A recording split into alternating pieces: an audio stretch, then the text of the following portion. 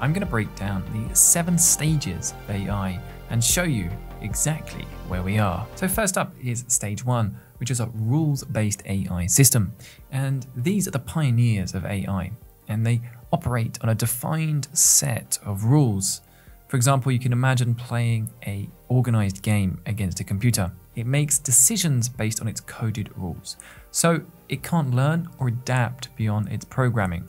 It's great if you have a consistent set of data and you need to perform a task, for example, on accounting or tax forms. Next up is stage 2, which is context awareness and retention systems.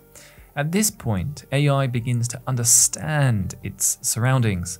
Think of Siri or Google Assistant. They not only respond, but also learn from past interactions. Common uses include chatbots and robo-advisors. Now we move on to stage 3, domain-specific mastery systems.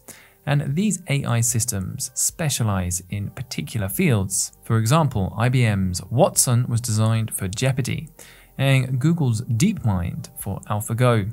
They possess deep knowledge but lack true creativity. What is key here is that in these specific use cases, the AI goes beyond the expertise of humans, but they can only be used in especially narrow and tight use cases. Next up, we have stage 4, thinking and reasoning AI systems. And this is where we're getting to with ChatGPT and the latest AI tools. Beyond rules and context, these AI systems have the capability to simulate human thought, so they can actually reason and think through different problems which they haven't before seen.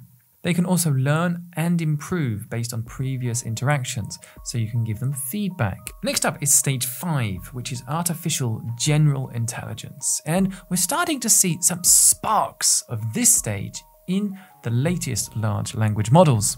And you can think of AGI as the equivalent of a Renaissance man. It's an AI that can learn and adapt across multiple domains and challenges. ChatGPT 4 is starting to hint at the ability to do tasks along this line, but the idea is that it can learn and perform any new task as well as, or even better than a human. Now for stage 6, and we enter the realms of artificial super intelligence. This is the Terminator level of AI, and it's where things start to get really scary because the AI has the capability to outperform humans on every single type of task. How far we are away from an artificial superintelligence remains to be seen, but this will certainly be a watershed moment where we will recognize our insignificance in comparison to the mighty AI.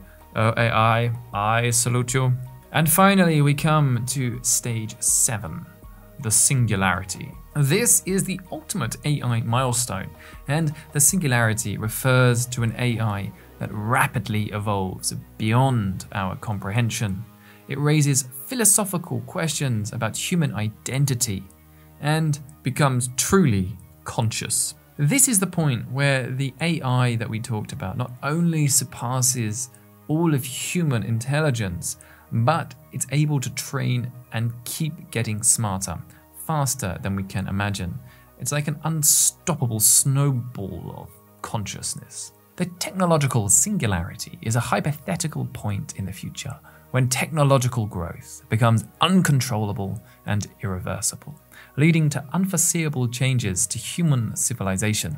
It's often associated with the moment when artificial intelligence surpasses human intelligence and capability, potentially leading to an exponential growth in technological advancements as machines begin to improve and evolve themselves at an unprecedented rate.